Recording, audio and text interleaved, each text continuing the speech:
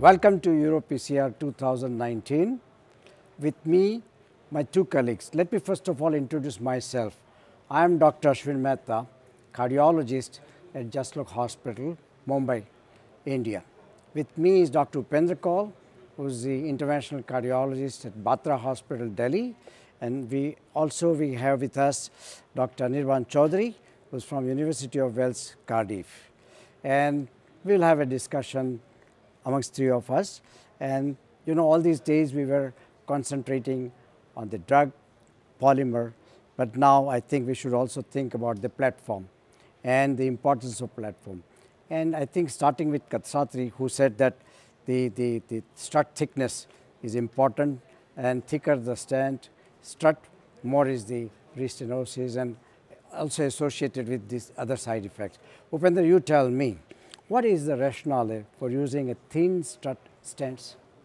As you rightly said, the concept started way back in 2003 when Dr. Choudhary with his workers showed that the strut thickness of 50 versus 130, restenosis was lower and TLRs were lower. After that came the drug-eluting stents, and this concept got sort of mixed up, and all the energy and concentration was spent on the polymer and the drug. Having leveled that, how to improve the performance of the stents, now we have come to the stage that the platform matters, and thinner the strut, better it is. And in a recent meta-analysis has been seen that strut thickness of 70, which is called the ultrathin, is clearly superior than thicker stents. They have lower target vessel failure, mainly driven by reduction in myocardial infarction and reduction in stent thrombosis. I think, Dr. Choudhary, what do you think? I think there is another issue, and that's a technical issue, the deliverability. Yes. Do you have any thoughts about the deliverability? Like, would they conceptually help to deliver them at the target site easily? Yeah, I mean, you would expect so, because the thicker the struts, bigger the crossing profile. So as you come down on the strut thickness from 140, as Dr. Kaul was saying, to now 60, 65, your crossing profile is substantially reduced. So, and that has made life much easier for me as one of the younger guys. And so I definitely agree that it is the way forward. With deliverability, makes the procedure easier. And obviously there are real life outcome advantages, as we have already mentioned. But except that one thing that I would anticipate, the two downsides. One is that, would it make any difference in the radial strength? And the second is the visibility. You know, especially when you are dealing with the ostial sites, I think the visibility becomes very, very crucial. And I wonder, and I'm sort of in my own fantasy, in my imagination, whether with the reduction of strut thickness, would we be compromising the radial strength or visibility? Upendra, I mean, what are your thoughts about this aspect? Well, with the chromium cobalt, because all the ultra-thin stents are chromium cobalt, where the visibility is not a very big issue, number one. Number two, all the data which we are talking about in the meta-analysis by Sripal, Bangalore, which came last year, it is basically not on ostial sites, not on very calcified vessels, and not in CTOs. So you would not we don't have the data for that. You don't have the data. We need data for that. I got it. But in the common garden lesions, which we day to day do, lower strut thickness, and now we have come up to 60 also, leads to less trauma, leads to better laminar flow. Sure, inflammation also. Inflammation goes down, and that leads to lower myocardial infarctions, because the branches, side branches, the overlap of the branches by the stent strut is less, so you have less enzyme leaks, and most of the myocardial infarction reduction is because of lower enzyme leaks, and also that leads to lower stent thrombosis. There is no difference in mortality. But then in that case, it leads to another question. I think, Dr. Choudhary, you could say that when we, is there been a robust study or a data? I think concept is comparatively new. Yeah. And like that, can we go to 50, 40, 30, 20? There should be some kind of a limit. You can't keep on going in, because there must be some downside, and it should be therefore necessary that at some point we stabilize. And my point is, therefore, is there a data like of late, I think recently we have a talent study which was published in Lancet. Yes, yes. Can you throw some light on that study? The talent study was an RCT, which was in fact probably the first all-comers true in the ultra-thin strut population. The ones before that were more medium risk patients. So this was the first proper all-comers which compared ultra-thin strut Supraflex stent with Xience, which is a thin strut and the market leader. One-to-one design, 1,450 odd patients. And what it showed is it was designed as a non-inferiority, so it met its non-inferiority margins. But if you then look into the absolute numbers, then the ultra-thin strut stent, as has been the suggestion from previous medium risk population, are all in the favor of the ultra-thin strut.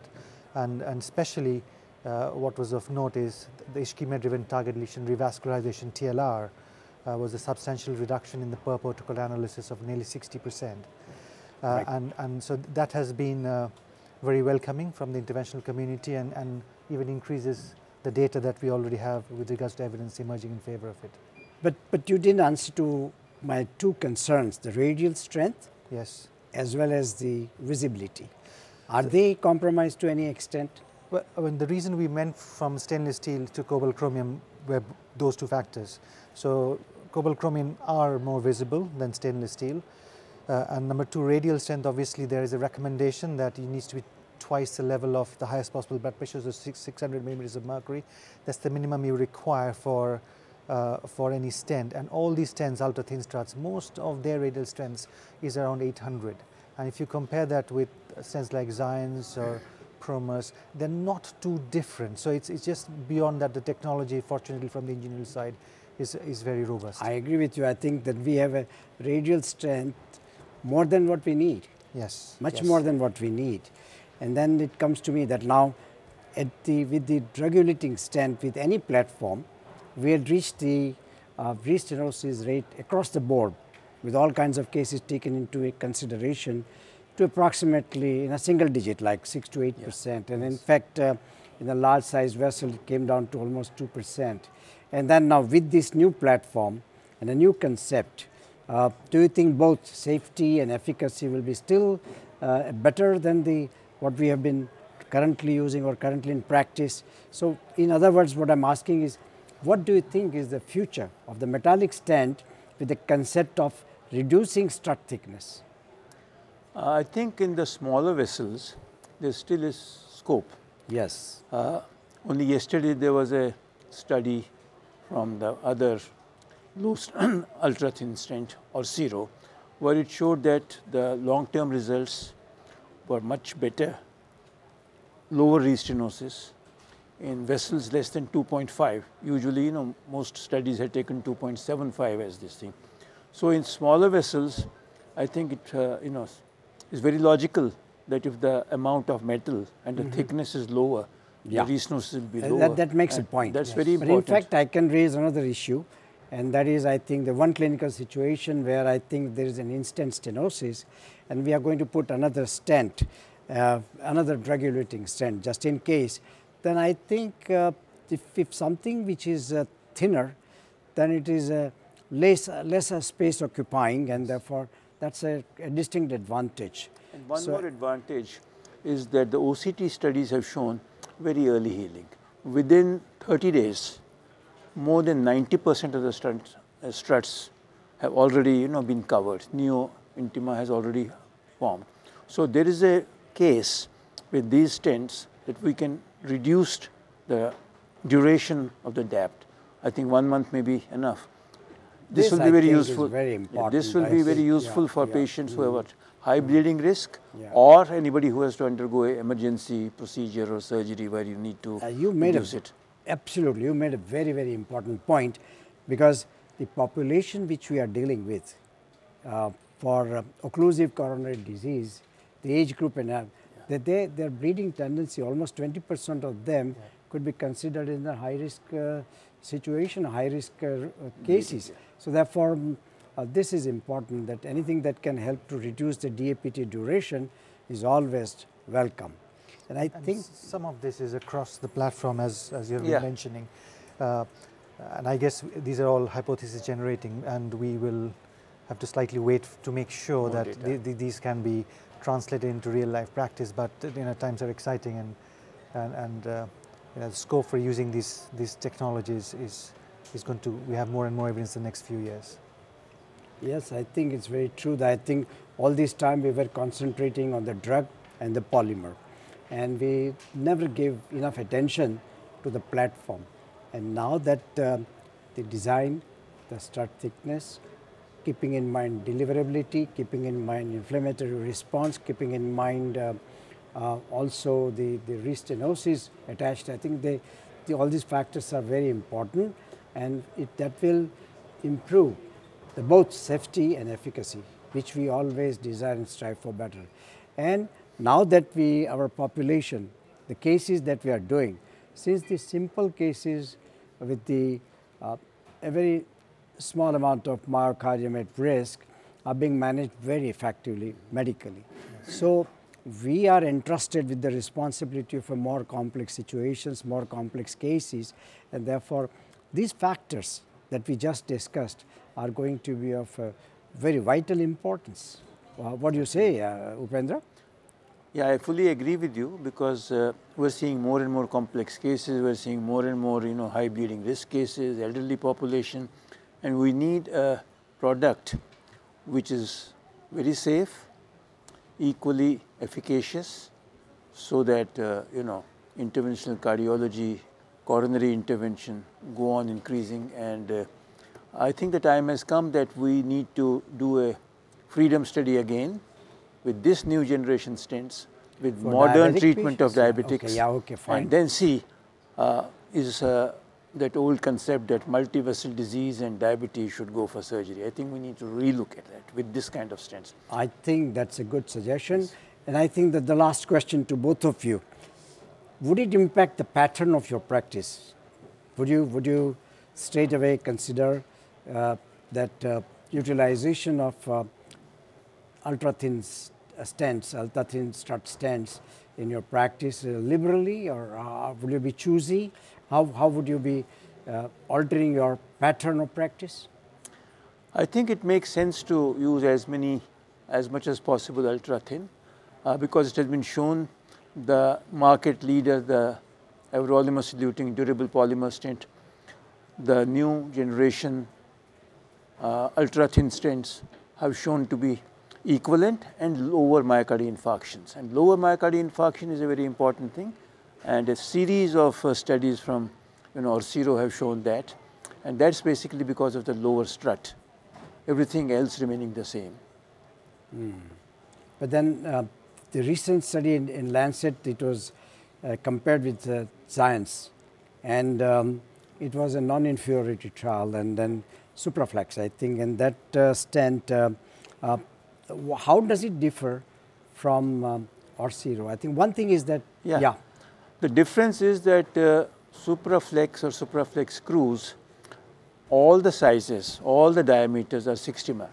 Wow. Whereas with the other stents, for up to 3 millimeters is 60, but it jumps to 80. At 80, it does not qualify to be defined in the definition of ultrathin. So that is the difference. Yeah. I think that I think not many people know realize about it. I think they don't realize, and therefore this is important. Same is true for synergy. That also, as the diameter increases, the strut thickness increases. As Professor Kaul was saying, when you look at the meta-analysis, you have signs. It's just not MIs, but also TLR, also stent thrombosis. Everything is moving towards being significantly better, if not better, statistically. And I guess the advantage will be even more in the more complex patients that you're referring to, that we get nowadays.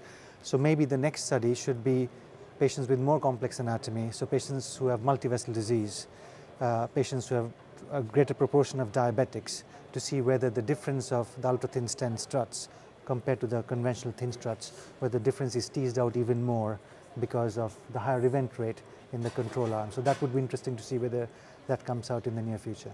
In fact, we have planned a study, which I'm sure will approach you also. It's an Indian study comparing Supraflex with Xience in a diabetic patient population with multi-vessel disease.